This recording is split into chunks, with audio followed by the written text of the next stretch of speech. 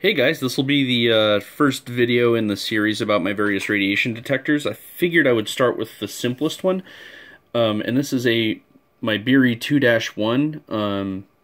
You can find them for like 30 to 40 bucks on eBay, and they're really simple. They take two coin cells that are kind of hard to track down, but if you would like to know where to buy them, just let me know, and I can actually tell you there's an eBay seller out of Salt Lake City, Utah that has them. That's kind of cool. But anyway, this is a really simple device. Essentially, it has a power switch. It's the only control on it. And it has an LED and a buzzer. And basically all it does is does one beep per detection event. The only thing I really use this for is just like identifying things that are decently strong beta and or gamma emitters, so like when I'm searching for antiques or something.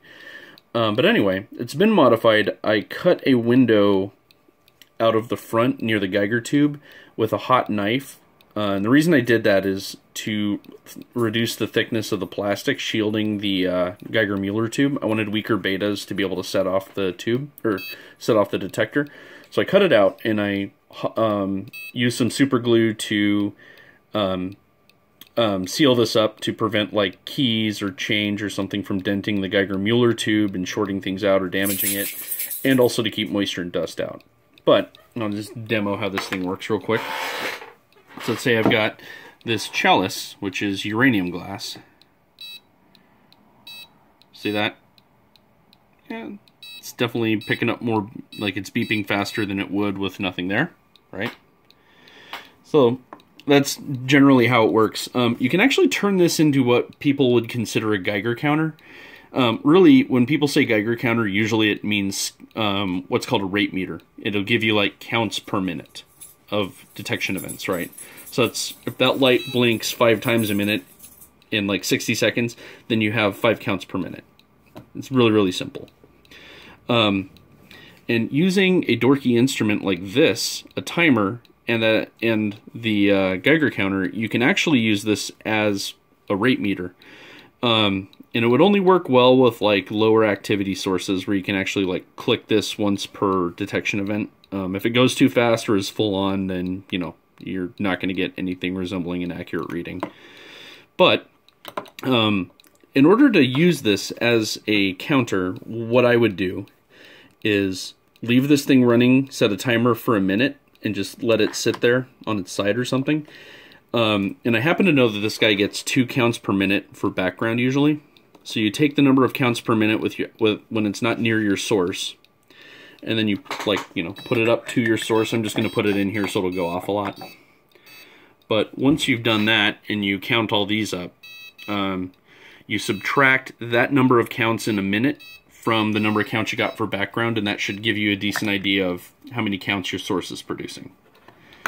And I've actually done this already with a granite bar top at a bar that I frequent, and I got 2 counts per minute background radiation there. I just measured for 60 seconds, and on the on the hotter spots on the granite, I got 11 counts per minute measured.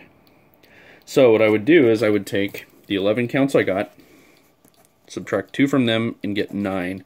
And I know that that spot on the granite's producing 9 counts per minute. Pretty simple. But yeah, so that's kind of how, that's one way you could use this besides just going, oh, this thing's radioactive, you know. Granted, if you put it up to a sample like this, which is a particularly hot radium watch, it'll just kind of go bonkers. And you obviously can't use that to do counts, but you do know that it's producing a fair amount of radiation. Anyways, yeah, and another note on this, by the way, the Geiger tube's really small, so this thing isn't that sensitive.